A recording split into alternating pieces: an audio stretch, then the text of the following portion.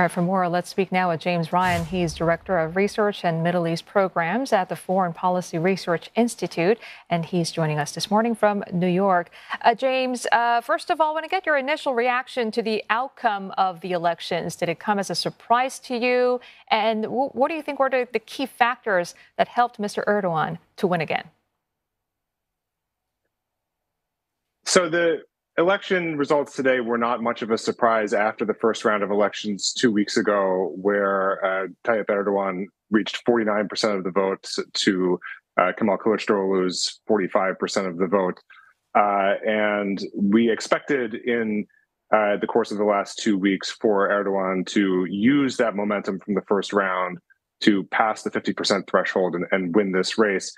What aided Erdogan were the things that have always aided Erdogan, which have been a strong control over the media environment in Turkey, strong structural advantages within the state.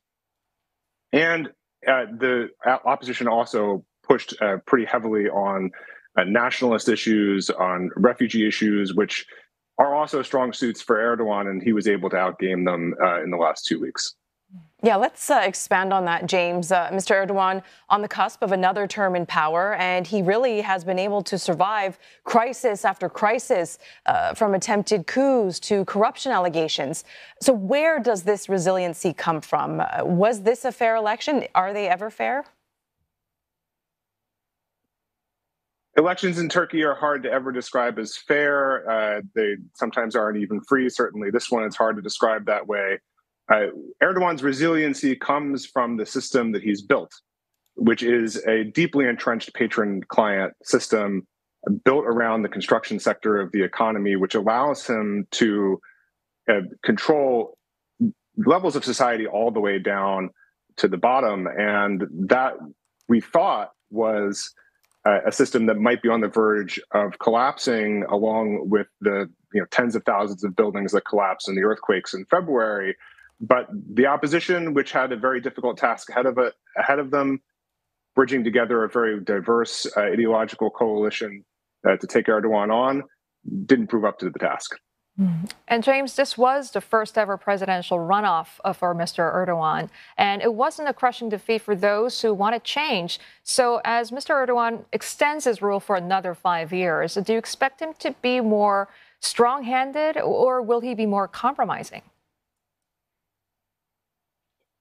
I think he's going to be more strong-handed. He hasn't shown many signs in the past 20 years of being a compromising sort of person. What I think is going to happen is the opposition is going to have a long, dark night of the soul and figure out how they can reorganize themselves and present a different kind of coalition in a future election. There are local elections in a year. The opposition coalition does still hold mayoralities in Istanbul, Izmir, Ankara, Turkey's 3 largest cities. Those cities also went to Mr. Kılıçdaroğlu over the weekend, and as well as they had 2 weeks previously.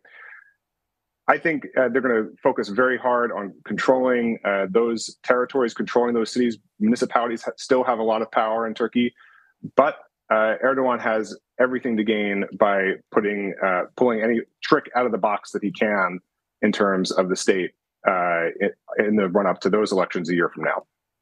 Mr. Kılıçdaroğlu is a career politician. Do you think this is the last that we've seen of him, or will he continue?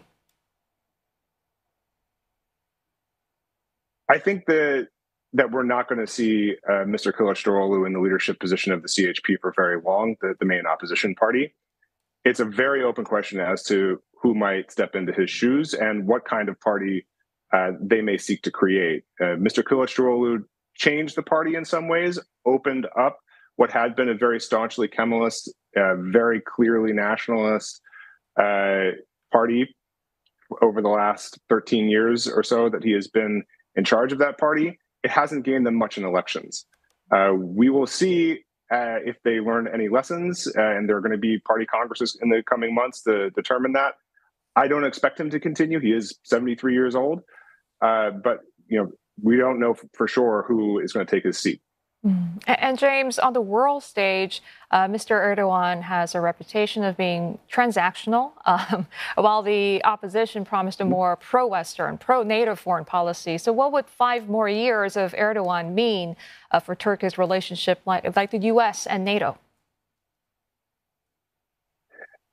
Well, I think Turkish foreign policy is going to continue to take an independent course. It's also going to be very much driven by the economic situation in Turkey. President Erdogan's first challenge in his new term is going to be dealing with a foreign debt reserve crisis that is mounting. We saw 2 days before the election start, their federal reserves or their foreign cash reserves go to net zero. And that's only going to get worse with the amount of spending that he's been conducting in the course of the campaign and the run-up here.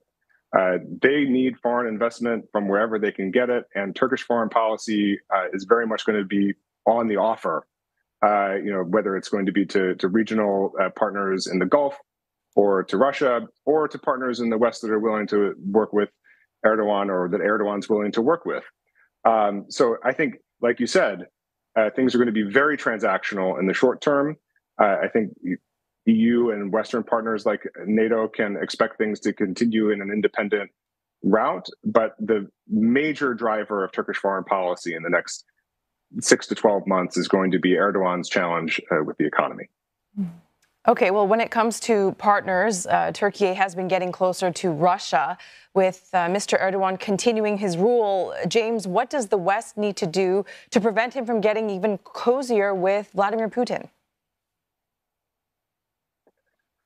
That's a hard task because, honestly, Turkey has always played a balancing act between Russia and the West.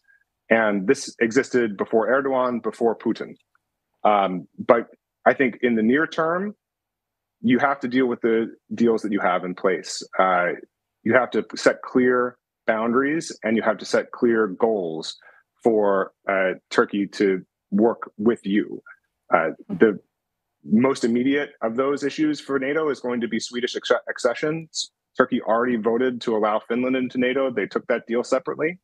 And I think if it's made very, very clear that the F-16 sale that's been slowly moving its way through Congress over the course of this campaign is the contingent factor for Swedish accession to NATO and Turkey's approval of that, we may get it. We may get something like that from Turkey.